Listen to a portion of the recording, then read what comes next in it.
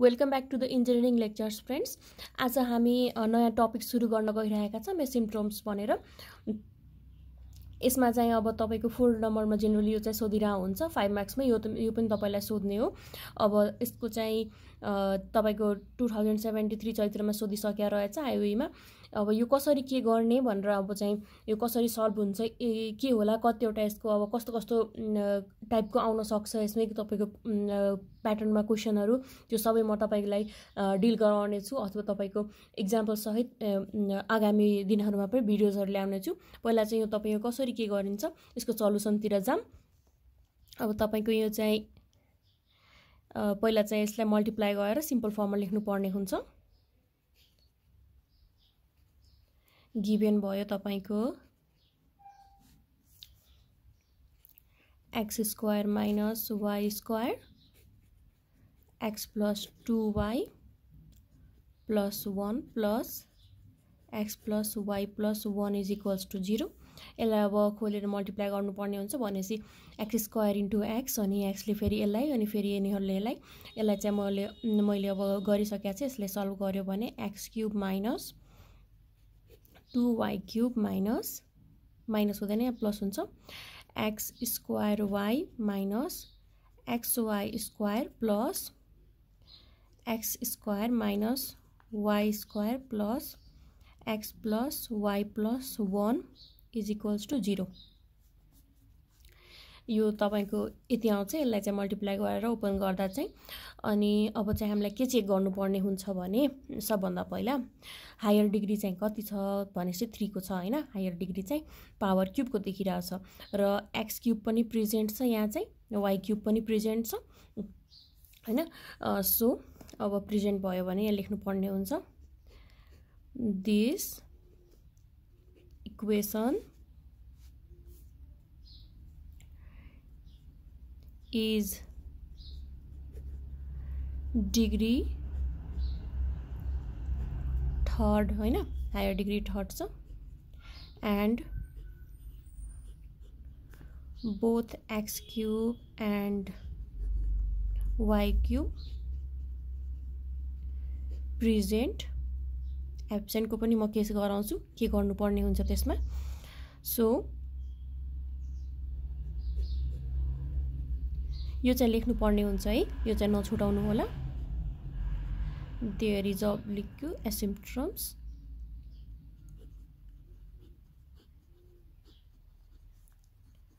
of the form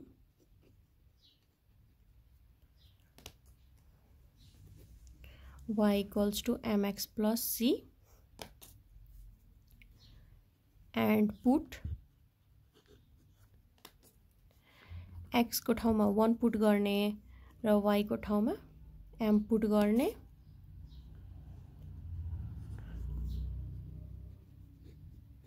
in the third and second degree term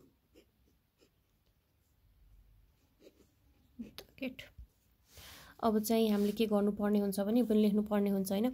पहिला चाहिँ यहाँ cube वाला भागहरु चाहिँ तपाईको एक ठाउँमा लेख्नु पर्ने हुन्छ। त्यसबाट पनि अब x को ठाउँमा 1 पुट गर्नु पर्ने हुन्छ, y को ठाउँमा m पुट गर्नु पर्ने हुन्छ। अब हेर्नुस् त यहाँ चाहिँ यसरी लेख्नु पर्ने हुन्छ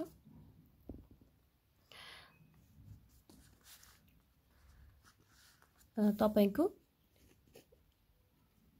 m मा चाहिँ अब कुन कुन होला। यहाँ 1 भयो माइनस अब यो 2m आउँछ किनभने y को ठाउँमा m गयो, m को पावर q आउँछ किनभने यहाँ क्यूब छ। अनि त्यसपछि अरु यहाँ चाहिँ अब जोड्दा चाहिँ तपाईको पावर क्यूब नै आइराछ प्लस 2m आउँछ हैन। यहाँ चाहिँ माइनस m स्क्वायर आउँछ, यहाँ पनि जोड्दा किनभने क्यूब नै आइराछ। यसलाई चाहिँ अब मिलाएर लेख्दा 1 plus 2m minus m square minus 2m cube आयो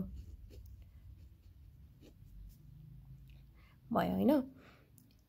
अब चाहिँ तपाईको खासमा अब जुन हायर डिग्री हुन्छ त्यसको चाहिँ डेरिभेटिभ पनि हामीलाई चाहिरहेको हुन्छ। सो मैले यहाँ यस्तो यो जुन चाहिँ जस्तो इफ 4 भएको भए पावर हायरमा अनि त्यसमा पनि तपाईँले त्यहाँ पनि तपाईँले एकचोटि त्यसलाई डेरिभेटिभ चाहिँ गरिहाल्नु, किनभने पछि काम लागिरहेको हुन्छ। यहाँ अब 3 छ भने हायर पावर, यहाँ 3 अब डेरिभेटिभ यसको एकचोटि गरिहाल्छु।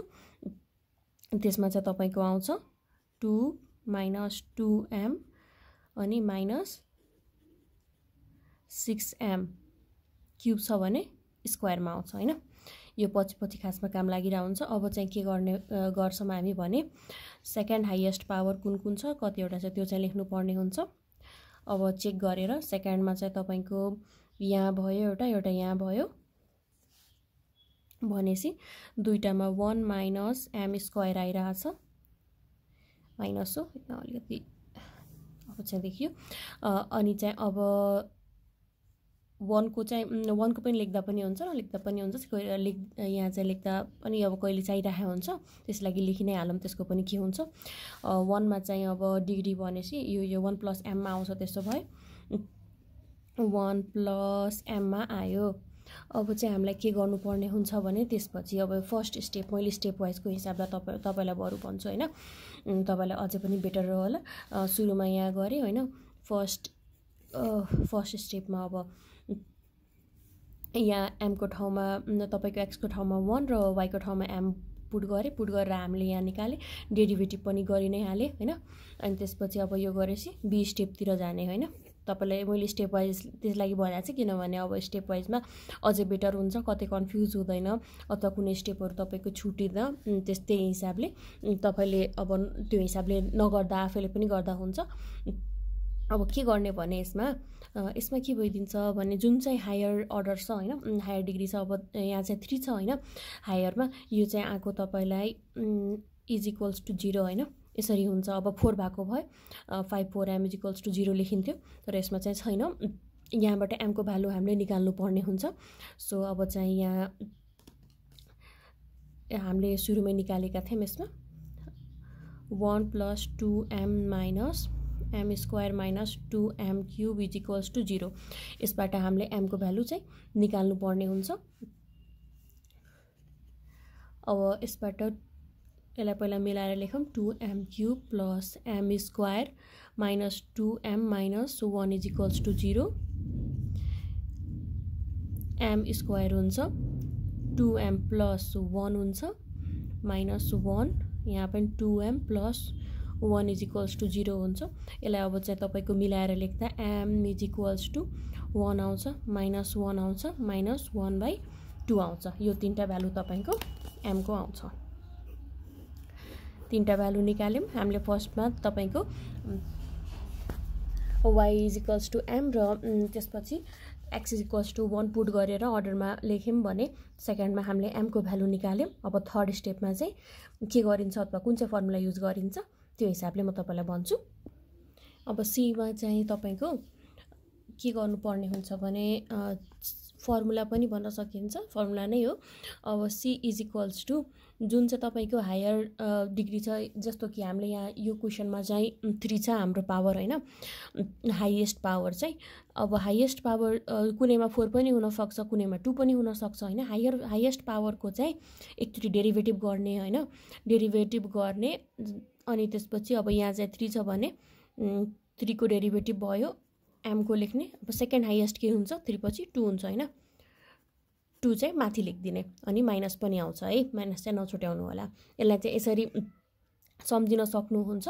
जुन चाहिँ अब 4 भएको भए 4 हुन्थ्यो, 4 को डेरिभेटिभ हुन्थ्यो एकचोटी तर लेखिन्थ्यो, त्यसपछि 4 पछि के हुन्छ 3 हुन्छ हैन, 3 चाहिँ माथि जान्छ माइनस लिएर आउँछ त्यसले। थर्ड स्टेपमा हामी चाहिँ यो गर्छौं। अब यसको भ्यालु चाहिँ हामीले सुरुमा पनि निकालिसकेका छौं, यसको डेरिभेटिभ पनि गरेका थियौं हामीले हैन, पछि काम लाग्छ भनेर मैले भनेको थिएँ तपाईलाई। अनि अब 5/2m को पनि हामीले निकालेका छौं। त्यही दुईटा कुरा यहाँ चाहिँ पुट गर्ने हो, हामी ए मै त्यो कुरा गरेका थियौं हैन, ए स्टेपमै हामीले त्यो कुरा गरेका थियौं, जस्ट यहाँ पुट मात्र गर्नुपर्ने हुन्छ। यहाँ चाहिँ तपाईको के कसरी हुन्छ भने m² - 1 छ यसको हामीले निकालेको, हजुरले पल्टाएर पनि हेर्न सक्नुहुन्छ भने 2 - 2m - 6m² हुन्छ यहाँबाट हैन। यहाँबाट हामीले अब यति गर्यौं। अब एक्स्ट्रा यहाँ एम आइरहेछ हैन एम चाहिँ के राख्ने होला भ्यालु हेर्नुस् त स्टेप बी मा हामीले एम को भ्यालु फाइन्ड आउट गरेको थियौं हैन अब के गर्ने भने at am is equals to त्यसबाट अब जुन चाहिँ के पनि भ्यालु लिन सकिन्छ एम इज इक्वल्स टु मैले लिए तपाईको -1/2 नै लिए है -1/2 मैले अब के गर्ने यहाँ एम को ठाउँमा मलाई पुट गर्नुपर्ने हुन्छ है so c is equals to m square -1/2 -2m -6m square यहाँ भ्यालु पुट गरे -1/2 को स्क्वायर -1/2 -2 इन्टु -1/2 -6 इन्टु -1/2 को स्क्वायर यसलाई यो भ्यालु पुट गर्दा हामीलाई आउँछ यसको भ्यालु पुट गर्दा भन्दा नि क्याल्कुलेट गर्दा चाहिँ 1/2 आउँछ हाम्रो c को भ्यालु हैन c को भ्यालु यो आयो at m is equals to -1/2 अब तपाईले जस्तो क्याल्कुलेट पुट गर्नुभयो र यो आयो हैन यो गर्दै तपाईले पनि अब आन्सर लेख्दै जानुभयो आन्सर भन्दा नि एउटा फर्मको आन्सर चाहिँ निस्क्यो y is equals to mx + c मा हामीलाई पुट गर्नुपर्ने हुन्छ यो c को र m को भ्यालु हैन यहाँ चाहिँ गर्दै गर्नुभयो भने अझ पनि बेटर हुन्छ कन्फ्युजन हुँदैन कुनबाट कुन निस्किया छ भनेर y को एज युजुअल y भयो m को ठाउँमा 1/2 भयो इन्टु x + c को ठाउँमा 1/2 भयो हैन अब यही भ्यालु त खासमा हामीले पुट गरिरहेका छौं अनि y is equals to -x/2 -1/2 को फर्ममा चाहिँ आइराछ हैन यसलाई अझै पनि अब 2 लाई यता पठाएर x लाई मिलाएर तपाईले लेख्न सक्नुहुन्छ यो चाहिँ यति आयो अब चाहिँ के गर्ने यो एउटा तपाईको आइसक्या रहेछ अब चाहिँ m इज इक्वल्स टु -1/2 को ठाउँमा m इज इक्वल्स टु हामीले पुट गर्छौं 1 र -1 दुईटाबाट चाहिँ पनि पुट गर्न सकिन्छ अब चाहिँ नेक्स्ट त्यसमा पुट गरौँ at m is equals to 1 m is equals to 1 मा पुट गर्दा तपाईको c इज इक्वल्स टु छ तपाईको यहाँ m square -1/2 -2m -6m square यसमा चाहिँ क्याल्कुलेट गर्दा तपाईको c को भ्यालु 0 आउँछ भनेसी c इज इक्वल्स टु 0 आउँछ at m is equals to 1 हैन अब हामी फेरि पुट गर्छौं y is equals to mx + c मा भ्यालु अब यो चाहिँ y एज युजुअल भयो m को ठाउँमा तपाईको 1 छ into x + c is equals to 0 आको छ भने y is equals to x मात्र आयो और यसलाई अझै पनि मिलाएर लेख्नु होला y - x is equals to 0 और x - y is equals to 0 पनि लेख्न सकिन्छ हैन हाम्रो अर्को आन्सर पनि आयो अब चाहिँ कुन ठाउँमा m इज इक्वल्स टु -1 मा पुट गर्नुपर्ने हुन्छ m इज इक्वल्स टु -1 मा पनि खासमा तपाईको यही 0 नै आउँछ हैन मैले क्याल्कुलेट गरिसकेको छु 0 नै आउँछ 0 नै आउँदा तपाईको यही इक्वेसन हुन जान्छ so m is equals to तपाईको m अथवा -1 यहाँ एकचोटी y at m is equals to -1 मा c इज इक्वल्स टु 0 नै हुन्छ अनि त्यसपछि y - x इक्वल्स टु 0 यो पनि लेख्दिन सक्नुहुन्छ directly y - y is equals to 0 और मा है दुईटा प्याटर्न भयो हाम्रो यही आन्सर हुन्छ कति इजिली हामीले गर्न सक्यौं यहाँ हेर्नुस् त स्टेप वाइज नै त्यसलागि मैले तपाईलाई भन्दिए कसरी के गर्न सकिन्छ सी ए बी सी तीनटा स्टेपमै हाम्रो यहाँ कम्प्लिट भइसक्या छ केही पनि खासै छैन जस्ट यो त झनै इजी छ अरु तपाईको क्वेशनहरु भन्दा स्टेप वाइज गर्ने स्टेपहरु रिमेम्बर गर्ने अनि यो चाहिँ तपाईको both degree are been present को केस मैले भनेको छु तपाईलाई अब अर्को भिडियोमा x क्यूब अथवा y क्यूब एउटा मात्र प्रेजेन्ट छ र अर्को एब्सेन्ट छ भने कसरी गर्ने के गर्ने त्यो चाहिँ केस म तपाईलाई भन्छु र यो तपाईको क्याल्कुलेट गर्दा चाहिँ m को भ्यालु हेर्नुस् त यहाँ m को भ्यालु चाहिँ नन रिपिटेड आको छ हैन नन रिपिटेड रुट को केस मैले तपाईलाई गराइराछ हैन नन रिपिटेड रुट आएको छ भनेपछि 1 -1 र -1/2 तीनटा तपाईको डिफरेन्ट आएको छ। अब तपाईको कहिले के भइदिन्छ 1 1 अथवा 1/2 1/2 आइरहेको छ भने यो चाहिँ रिपिटेडको खासमा केस हो। यस्तो आयो भने कुन फर्मुला लाउने, कसरी सल्भ गर्ने त्यो पनि म तपाईलाई भन्ने छु आगामी भिडियोजहरुमा। म सेपरेट भिडियोज बनाउने छु, तपाईलाई कन्फ्युजन नहोस्, कन्सेप्ट क्लियर होस्। एउटाको चाहिँ रिपिटेड, एउटा नन रिपिटेड, तपाईको x cube y cube both present छ भने के गर्ने, एउटा मात्र प्रेजेन्ट छ भने के गर्ने। Thank you for watching the video. तपाईलाई मन परेछ भने मेरो च्यानल सब्स्क्राइब गरिदिनु होला। आगामी दिनहरुमा अझै पनि यस्तै तपाईको इन्जिनियरिङ रिलेटेड भिडियोजहरु म बनाउने छु र लिएर आउने छु। So subscribe my channel. Thank you for watching the video.